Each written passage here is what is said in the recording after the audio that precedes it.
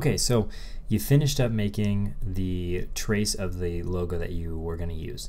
And for this assignment, what I want you to do is we're actually going to take this, we're going to move it away from this layer, and you're going to end up making kind of a different looking picture that you're going to turn into me with all the stuff that you've done with the vector. So here's what I need you to do.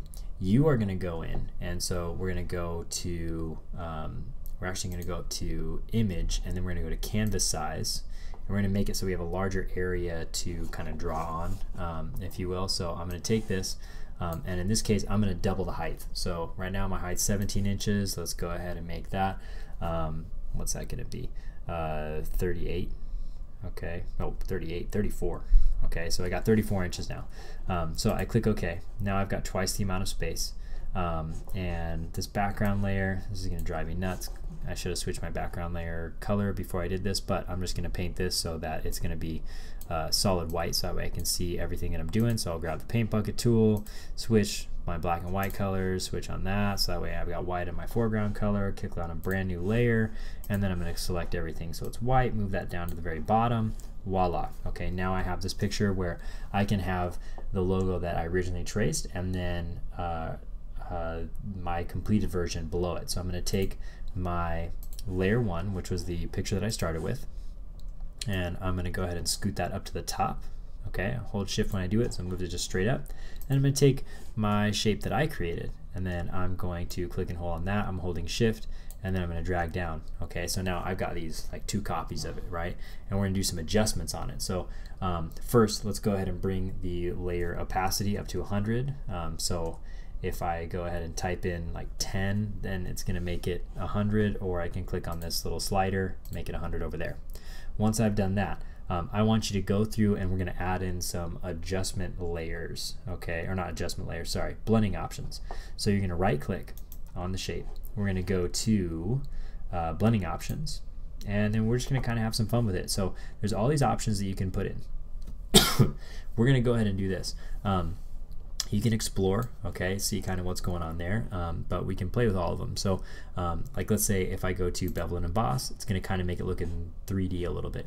Make sure that you can turn on the checkbox, but you have to click on the actual text to make it so that you have an adjustment that you can make. So I can choose like inner bevel and all this stuff here. Okay, let's say I just pick a random one, and then I can change like the depth, and that has its own look. Okay, I could do stroke, or I could do inner bevel. Okay, I could do something like that.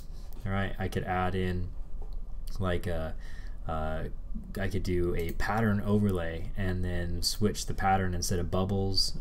There's like some other like random stuff that I could do here, so it kind of looks like 3D. But then you could also on this one, I can click on this little gear icon right here, and I can switch to some other like options. So I've got I don't know, erodible textures. Then click append, and then you can see there's like all this different stuff, and then you can change its scale, and that changes the way that this logo looks. I could add in an outer glow if I wanted to. I'm going to switch the blend mode from screen to normal, and then let's change a color. I don't know, let's go with blue, and then I'll increase the size, okay, and that way it'll kind of glow.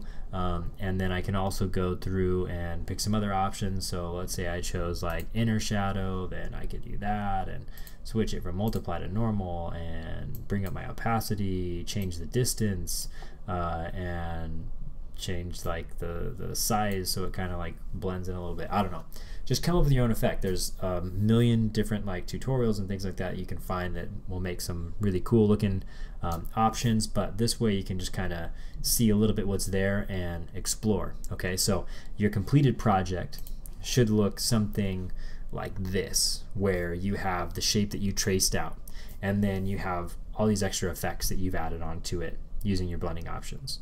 And then once you've done that, you can save this, turn it in. I want to see the original and the one that you modified next to it.